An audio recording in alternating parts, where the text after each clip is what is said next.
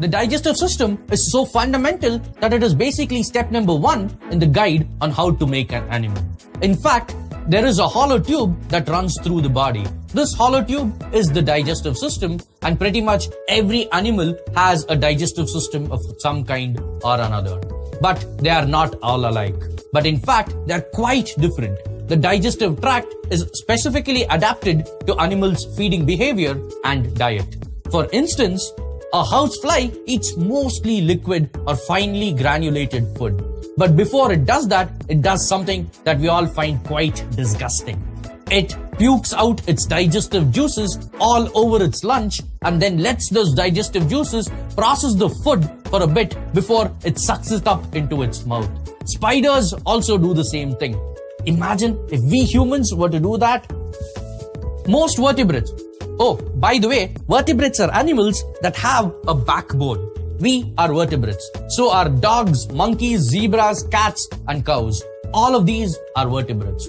Anyway, most vertebrates ingest food through one end of the tube. The digestive system processes it and gets rid of the waste through the other end of the tube. No muss, no fuss.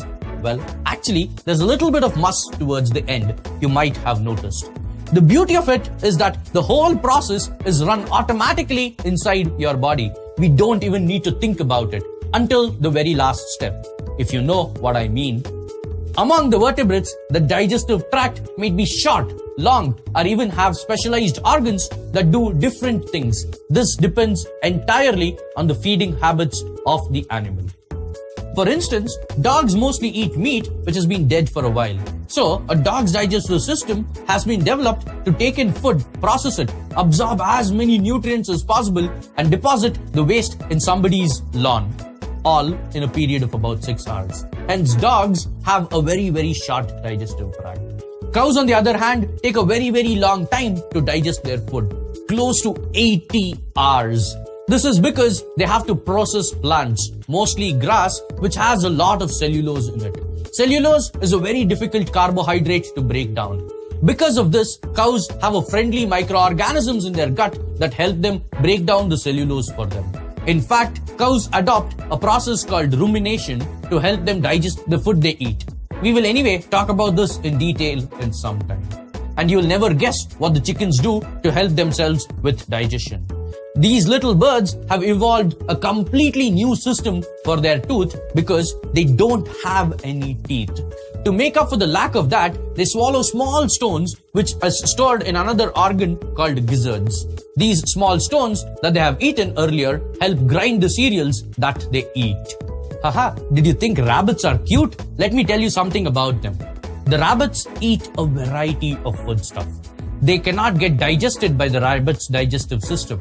At certain times of the day, the material from the intestine is packaged into small, round, moist pellets.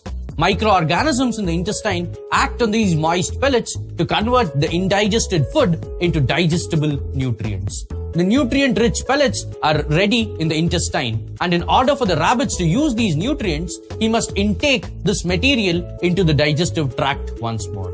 Now, how do you think this would happen? The rabbit gets a signal from his brain about these little delicacies which are ready to be passed out of the body. He eats them the minute they emerge. Rabbits will often look like they're grooming their hind end, but what they're actually doing is that they're eating these nutrient-rich pellets which are actually their feces. Sharks, when they swallow something that they cannot digest, are able to turn their stomachs inside out to expel whatever they swallowed. The world is full of crazy digestion stories, and honestly, I wish I had the time to tell you all about them.